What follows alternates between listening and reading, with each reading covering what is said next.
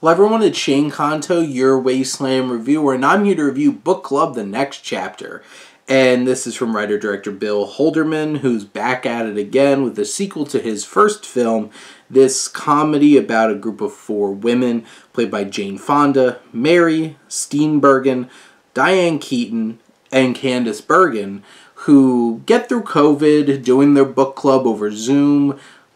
You have Carol, played by Mary Steenburgen. Her restaurant goes under, and you have Candice Bergen and Sharon retiring from being a judge. Jane Fonda is engaged now to Don Johnson's art, and they plan on, because of circumstances all swirling together, this group goes on a bachelorette party trip to Italy, and they go from Rome to Venice to Tuscany, and along the way are bantering with their very specific generational brand of humor. A lot of wine jokes, a lot of book references, a lot of this very specific type of humor that, like, if you're not really into it, you're probably not going to enjoy this, but if you do, you're going to get plenty of laughs along the way. They do mix in other types of humor.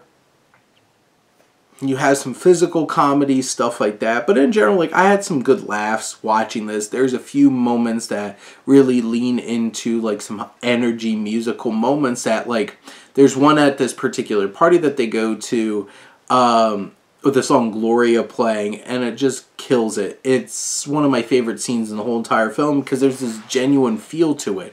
These 4 actresses have plenty of chemistry. They feel like real friends, and you can buy into that. Narratively, it's bouncing all around. Each of them has their own thing, like Jane Fonda's trying to process, I don't want to be a bride.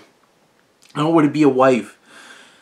Carol Steenburgen's character is struggling with her husband, Craig T. Nelson, who had a heart attack and she's afraid to let him live his life.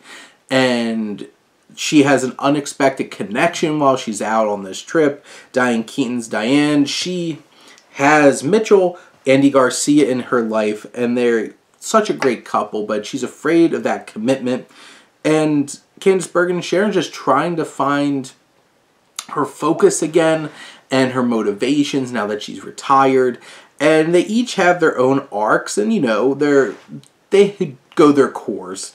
But I feel like the challenging thing is this film has a zippiness to it up until it comes to its 3rd act.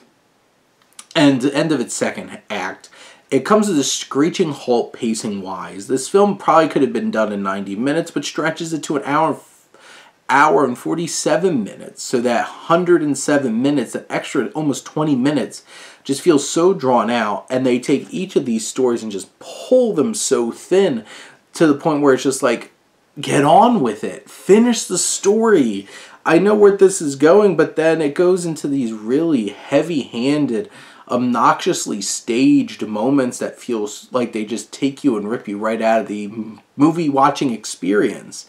It's frustrating, and like you just want to finish this film, but it just keeps dragging its feet. And, you know, from a directing filmmaking perspective, it's very, very saturatedly lit, like a TV show. There's nothing particularly, like, obviously, like, the beauty of Italy, you can see that and you can feel that, but it's just shot so blandly. The music is overly manipulative and just feels like it's trying to draw all of that out of you. And after a while, it just becomes a bit grating. This film has a very specific audience, and I think if you register with it and you click with it and it's your brand of humor, there's a lot of fun to be had with it. But if you don't, it's not really going to do that, unfortunately. But in the end, this is a follow-up film that, you know, knows its characters, rests with those characters, and doesn't try to do any too big heavy lift. But those are my thoughts on Book Club: The Next Chapter. Let me know what you think, and let's talk some movies.